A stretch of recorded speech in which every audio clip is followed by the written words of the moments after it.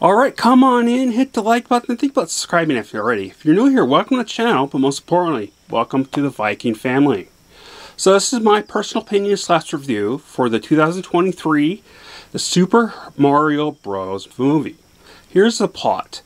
With help from Princess Peach, Mario gets ready to square off against the all-powerful Bowser to stop his plans from conquering the world. Now here is some of the voice cast.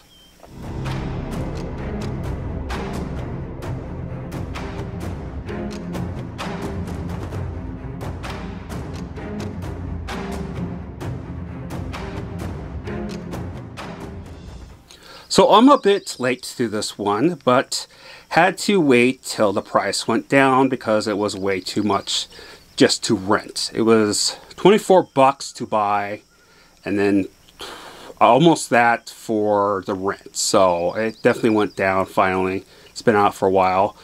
But definitely was a super fun and nostalgic film and worth the watch.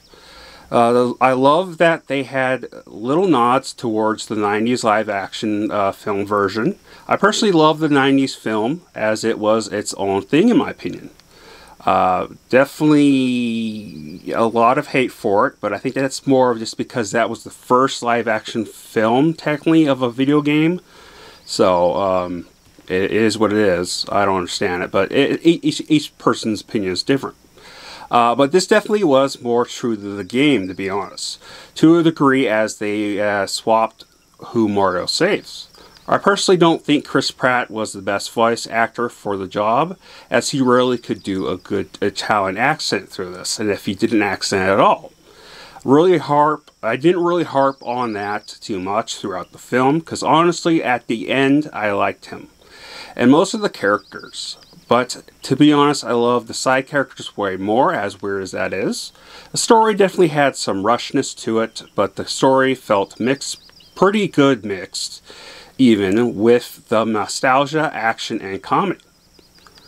Personally, my favorite part is the introduction to Donkey Kong. I really want him to have a spin-off film now, which we might get since Illusionary, or wherever it's probably pronounced, I believe is owned by Marvel. Not Marvel, but by Disney, who owns Marvel.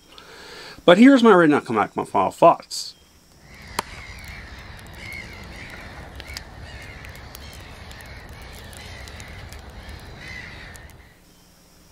I love this film a lot, so fun and very excited to see if this leads to a Nintendo universe like the MCU.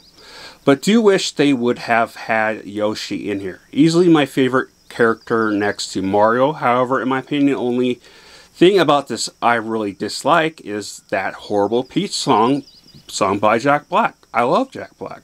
I love most of his stuff. I can't stand that song. It is horrible in my opinion. And I know a lot of people's opinion.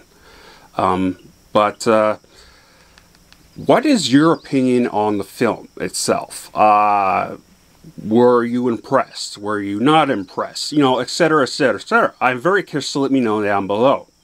Do you think it's all worth up all the hype it's been getting? I personally don't think it's the best live action, video game, because it's not live action, but I know I see so many people articles claiming it's the best live action video game. It's not. It's animated, so it's by Illuminati or whatever you call it. But it definitely is way up there though. It's definitely way in the top 3 of best video game films. Even though I know there's the whole thing around the cloud around video games is not liked, I personally have liked majority of those films that have been turned into live action, or in this case, animation.